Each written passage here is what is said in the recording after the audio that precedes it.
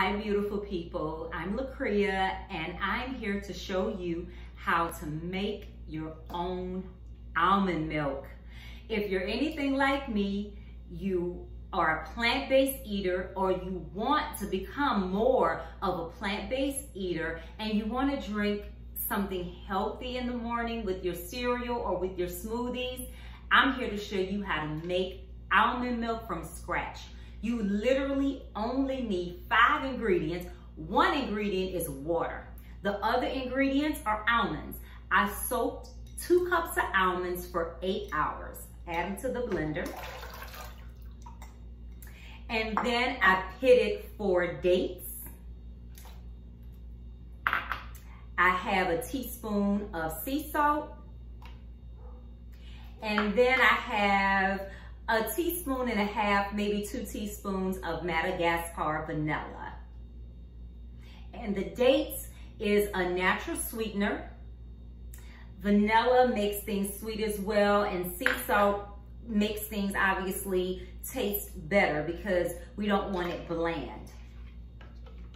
I'm gonna use my Vitamix that my husband gave me for Mother's Day. He invested in my health. I was so glad to receive this Vitamix. It is going to make such a beautiful, good tasting almond milk. And I will set my Vitamix on an 8. And I'm gonna set it for about, and let it go for about 1:30.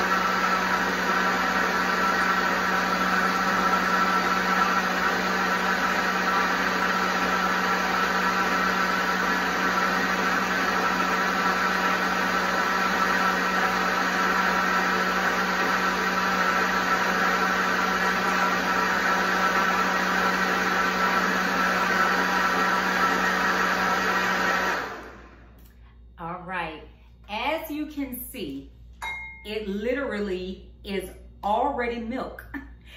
And this is the part I love when I make my almond milk. Soon as I take my top off, it smells so good. I smell the vanilla, I smell the sweetness of the dates.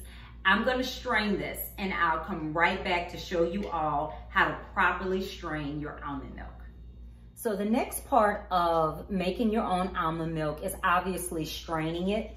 I use this nut milk bag that I got off Amazon. It perfectly strains things instead of using cheesecloth or a filter.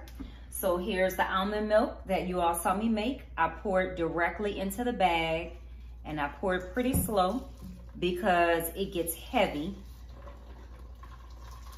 And as you see, it's coming out looking just like milk.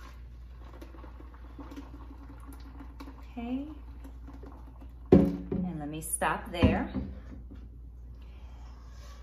And inside my sink is a bowl, as you see, and the milk is literally just pouring out into the bowl.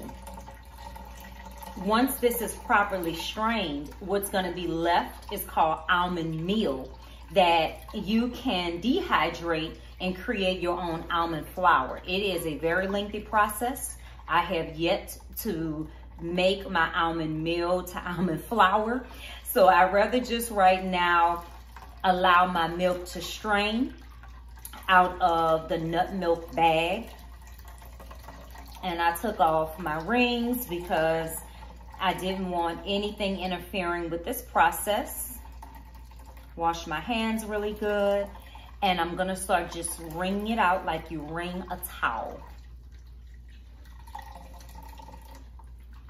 And then we are nearing the end of this process of making your own almond milk. And it took me 1:30 on the last video from all the 5 ingredients.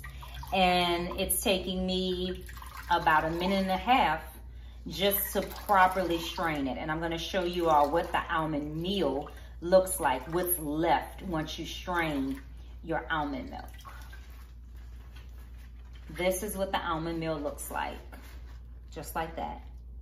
Okay, so I'm gonna put this to the side, and now the next thing for me to do, and really the last thing, is to get a nice glass bottle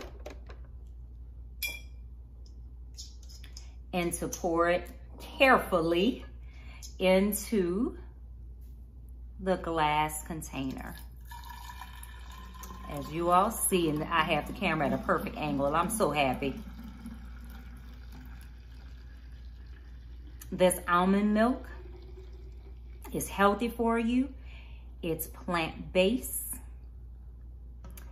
It is free of any preservatives.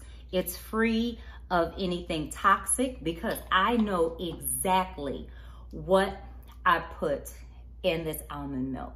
I'm gonna let it chill overnight and enjoy it on tomorrow. I hope you all have a blessed day.